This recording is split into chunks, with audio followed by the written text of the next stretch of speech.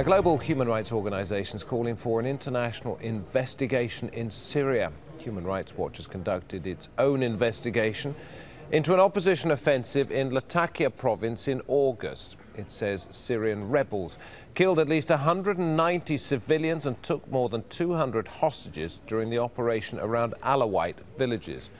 Human Rights Watch says some of the rebel groups involved in the killings are linked to Al-Qaeda. The 105 pages claim that at least 5 rebel groups were responsible. It says that amounts to war crimes. Human Rights Watch report says 43 of those killed were women, children and elderly. And it asked the UN Security Council to refer Syria to the International Criminal Court. OK, let's talk to Lama Fakhi, who's the Human Rights Watch researcher, if you like, the investigator who spoke to witnesses in Latakia, joining me now from Beirut. You say 5 rebel groups were involved. Can you identify them and to whom they say they owe their allegiance? Yes, that's right. We did identify that over 20 groups participated in the operation that began on August 4th in Latakia countryside, but that 5 groups were principally involved in the planning and commanding of the operation. Those groups are Ahrar al-Sham, Jabhat al-Nusra, Islamic State of Iraq and Sham, a group called Sukur al-Ajz, Jaysh al-Muhajirin, and these groups, we believe, are the ones, again, for whom the international community should impose an arms embargo.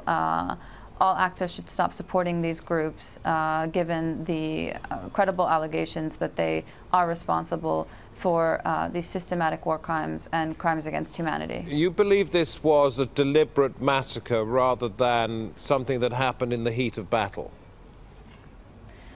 Yes. Residents that I spoke to told me that in the early morning hours of August the 4th, that they heard the sound of incoming gunshots and mortar fire.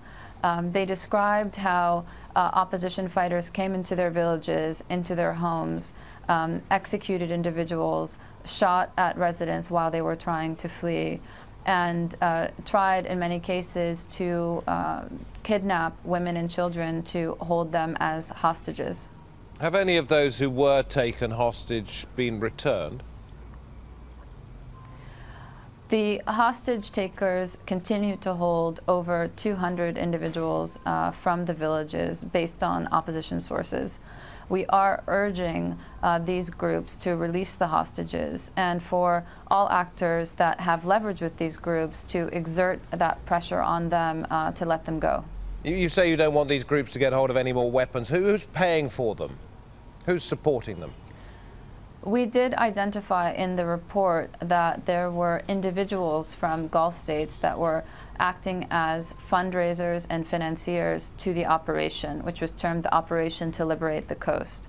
We also know that the groups were composed of a number of foreign fighters that participated in this operation. And the information that we have reflects that these fighters entered into Syria via Turkey.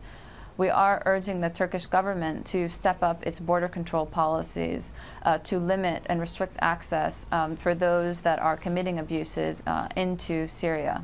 Can I just ask you one final question, Lamar? When you say that you believe that these were people in the Gulf states, a number of Gulf states who paid for this, are you pointing the finger at any governments, any national subsidies of these people, or are you saying this is simply individuals with money to spend and of course to, they believe, defend?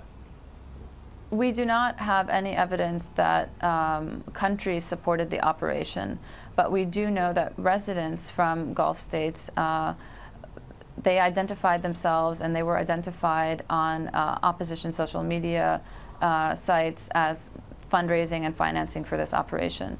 So we are urging the Gulf states to, again, step up monitoring of transactions into Syria to try to limit the funds that are going to these groups which are perpetrating these types of abuses.